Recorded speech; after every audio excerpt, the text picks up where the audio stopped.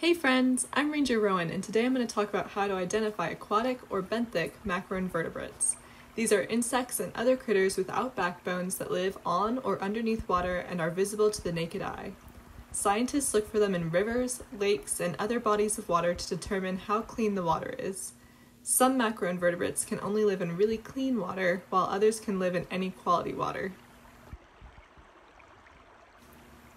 Many of the bugs you see flying around actually spend their early lives in the water as larvae or nymphs. Depending on the species, they may live in the water for years, but only live on land as adults for a few days. Many insects only eat during their larval stages and spend their adult lives solely looking for a mate. When identifying macroinvertebrates, there are four main places you need to look. First, take a look to see if it has any tails. These are actually false antennae to trick predators so the insect has a better chance of escaping. Next, look at the abdomen. This is the section of body behind the legs. This is often where the insects intake oxygen. The section that the legs are connected to is the thorax. Finally, look at the head to notice whether the eyes are on the top or the sides of the head, how long the antennae are, and whether or not you can see the mouth parts. All of these are helpful for differentiating different insect types. You likely recognize these critters as adults, but not in their younger stage. This is a dragonfly nymph. You can identify it by its short and stout body with two stubby tails. These nymphs are really interesting because of their method of travel. They suck in water through gill-like structures on their abdomen and shoot it out through their rear end. This is called jet propulsion, but we like to call it fart propulsion. While adult dragonflies look very similar to damselflies, their nymphs are very different. Young damselflies are long and thin, with three feathery tails and big eyes on the side of their head. If you've seen small yellow flies around the river, you've probably been noticing stoneflies. These larvae often have hard casings over their thorax that makes them easy to identify. They also have two long tails to match their long antennae. When you see a stonefly larvae on a rock, it might look like it's doing push-ups. This is because some species have gills in their armpits, so they have to move their arms to breathe.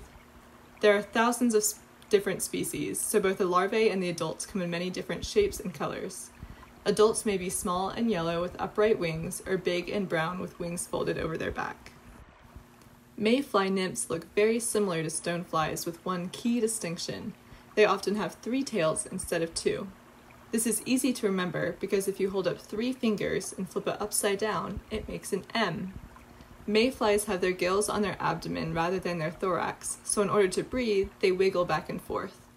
The adults have curved bodies with distinct tails and upright wings. Caddisfly larvae are nature's little engineers. They build homes out of sticks, rocks, leaves, and any other material they can find in the river. For example, some species will cut sticks into equal lengths to make little pyramids, or make a little pocket from two leaves. These homes are rarely stationary. The larvae will carry them with them when they travel, like snails. In addition to the protective structures, some species will make silk nets to catch the current and capture food. Adults can be identified by the triangular shape that the wings make. Dobsonfly, or hellgrammite larvae, often live in more hidden environments and are harder to find, but very easy to identify. They have long filaments along their abdomen that are used for breathing, and large, strong pinchers on their head. While the adults lose the ability to bite, the larvae are still very aggressive and may bite.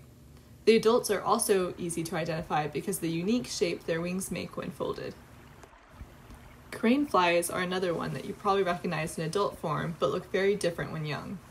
The larvae look like thick worms with small tentacles around their face. On the other hand, adults have long, skinny legs and small wings, often compared to giant mosquitoes. Water pennies are a type of beetle larvae that look exactly like their name describes them. They have hard, round, copper shells. If you look closely, you can see their abdomen and legs through the shell. They lie flat against the rock, so they are easy to miss. Water striders look like large, skinny spiders that seem to float on the water. Like the other insects, they have 3 pairs of legs. However, each pair has a distinct purpose. The back legs are used to steer, the middle for powering movement, and the front legs are used to catch and consume food. As you might expect, there are also many snails that live in and around the water. These are the only macroinvertebrates that have two different groups for different water qualities. You can determine if a snail requires low or high quality water by the way its shell opens. If the opening is on the right, the snail is pollution intolerant, and vice versa. Finally, we have a critter known by many names: crayfish, crawfish, and crawdads, among others. These freshwater crustaceans look like small lobsters and are easily identifiable by their large claws. They use their legs to walk forward, but when threatened, they will wiggle their abdomen to swim backward.